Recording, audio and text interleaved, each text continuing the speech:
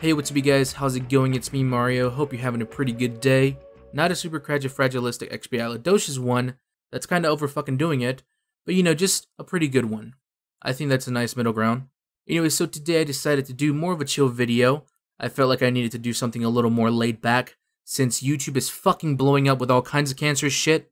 I'm already way too stressed out on my last few weeks of school, with final exams and fucking projects and shit. Right now, the last thing I want to do is focus on a cancerous fucking subject for a YouTube video. And if you don't know what I'm talking about, here's a few of the subjects I planned on making a video about. 12 in the morning, pop shells for a living and baby gon' smell blood trail every minute road. Anyway, so I decided to do a little throwback to what my channel used to mainly consist of, and that is crazy life stories. Because those just did amazing on this channel. Well, sometimes. But anyways, that's not the point. So today I thought I'd share a wonderful memory of mine that I just hold very dear to my heart, and that wonderful memory is about the time I got stung by a fucking scorpion, or as my dad likes to call him, alacran, and sometimes escorpion. Yeah, I'm not really sure why we have two different words for it in Spanish. Actually, I think I remember him trying to explain the differences. The alacran is usually darker and bigger, while the escorpion is lighter in color and usually a lot smaller. But fuck it, cause in English you guys would call either one a scorpion.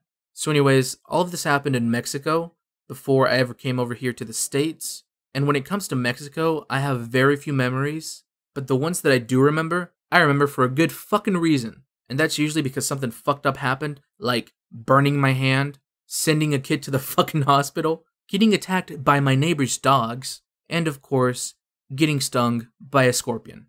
So the way this all starts out is, little 3 to 4 year old Mario is getting ready for his super fucking hyped sleepover with his older cousin. Like, you know when you're little and sleepovers are fucking hyped up as fuck? Like, yeah, we're gonna stay up and not sleep and watch TV, and we're gonna eat late night cereal and then eventually fall asleep even though we said we weren't gonna fall asleep.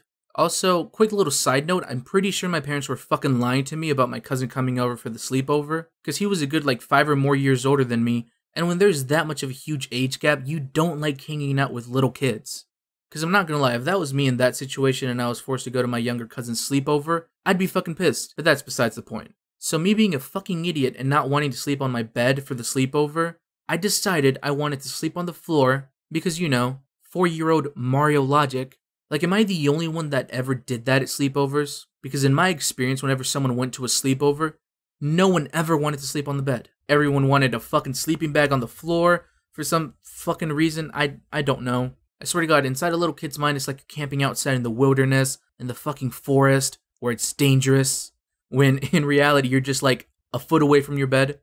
Anyways, going back to the story, I didn't actually have a sleeping bag, so my dad got a bunch of covers and sort of just layered them on top of each other on the floor. And this, of course, leaves me in very reachable range for anything crawling on the floor. You know, come to think of it, maybe that's why I don't like sleeping on the floor now. It's like I always feel like a fucking roach is gonna crawl in my fucking ear, or a spider's gonna bite me or some shit. But little did 4-year-old Mario know that a fucking scorpion was about to fuck his shit up. Because in Mexico, it's pretty normal to find a fucking scorpion on your bathroom wall or some shit. My uncle went to Mexico a few years back because I guess he got tired of the US. And when he came back, that's literally what he told me. For some fucking reason, most of the doors have just enough space between the floor and the bottom of the door for something scorpion-sized to squeeze through. Like, I made it so much easier for the fucking scorpion to find something to fucking sting. Now, when it came to actually getting stung, I don't remember the feeling of the pain. I just remember that I was in pain, if you know what I mean. So basically, I woke up screaming at the top of my vocal cords, and my parents freaked the fuck out, and after finally understanding what happened, they proceeded to driving me to the hospital. This is where things get a little bit interesting. I don't know if my body was in shock or something, because on the ride there, I didn't feel any pain. And I actually felt pretty fucking normal. My parents, on the other hand, were still freaking the fuck out. My dad kept telling me to stay awake and drink lots of water and not to fall asleep. The only thing I saw as a possibility was me falling asleep because it was so goddamn late and me pissing myself from all the fucking water. So when we finally get to the hospital, the doctors do a couple tests on me or whatever, and they found out that my body wasn't actually reacting to the venom or poison from the scorpion. I guess I got stung by the kind that isn't too bad or harmful to humans. Or I may secretly be half scorpion, half human, and now have scorpion abilities that help me fight crime. By day, I'm known as Mario, the faggot that goes to college and makes YouTube videos. But by night, I'm known as Scorpion Man, or Stinger Guy.